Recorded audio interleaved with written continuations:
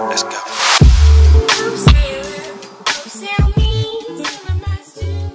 So today I want to talk to you about Lightroom keyboard shortcuts.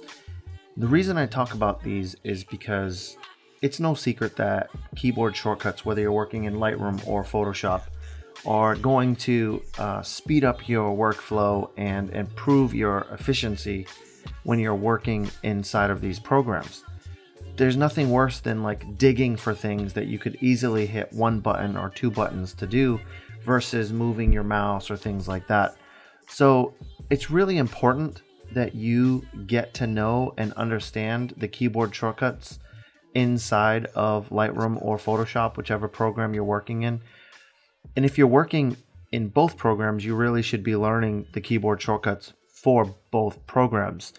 But I know that that could be a little overwhelming, and I also know that using keyboard shortcuts can be a little confusing and time-consuming to learn. So I just wanted to give you a couple of helpful hints or tips to help facilitate the learning process when it comes to getting some of these keyboard shortcuts under your belt.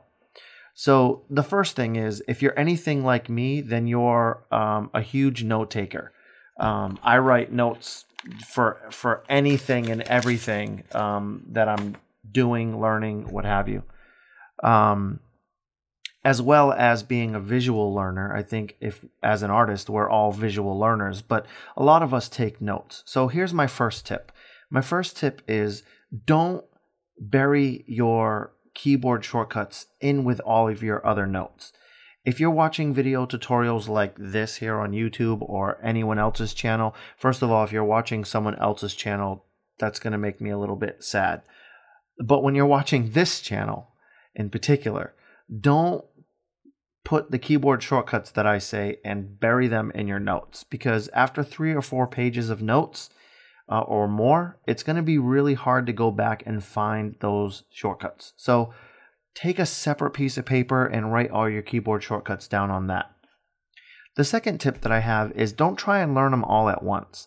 Take 2 or 3 keyboard shortcuts and just keep using those until you feel like you've mastered them or remember them like walking or eating. They should just become kind of second nature to you. Once you've learned those, then take on another 3 or 4 or whatever you feel like you can handle shortcuts, and keep practicing those until you learn those. And before you know it, you'll know 20, 25 keyboard shortcuts, and you'll be getting around these programs pretty easily. The third tip that I want to tell you is that even though there are a ton of printable keyboard shortcuts out there that you could download and scribble on as a separate piece of paper, what you might not know is that the keyboard shortcuts are actually accessible to you right here inside of Lightroom, and they're specific to whichever module you're working in. So let me give you an example. Right now I'm in the Develop module.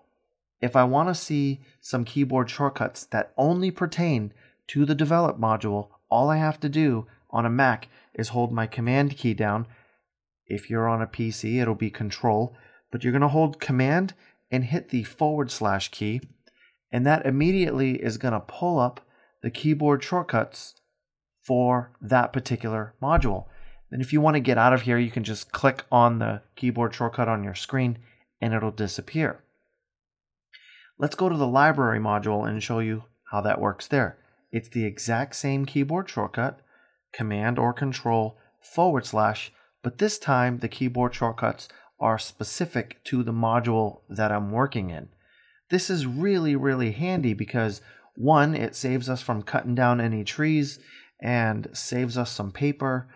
And maybe even if you have printed out some keyboard shortcuts, it may not be right in front of you. If you're not organized, or maybe you put it away somewhere, this you can just pull up right on the screen, look for the keyboard shortcut, and then make it disappear. This also goes back to my original point. It makes it really, really handy for learning 3 or 4 keyboard shortcuts at a time, so that you can kind of start to master these keyboard shortcuts and speed up your workflow. So those are just 3 really quick tips that I had as it relates to using keyboard shortcuts. I definitely think that you should be using them. It will make a huge difference as time goes on. And in the meantime, until you learn those keyboard shortcuts, I'll make sure that with every video, as we always do, that I'll keep putting up the keyboard shortcuts that we're talking about in that episode in the left-hand panel of our video, as well as in the description down below or even in our blog posts. If there's anything else that I can do to make learning keyboard shortcuts a little bit easier for you, leave us a comment down below. I'd love to know what we can do to help you out there. And if you want to see more content like this, give us a thumbs up. As always, subscribe to our channel so you see all of the new content that comes out as soon as it comes out. Thank you so much for watching. My name is Adam. I'm out.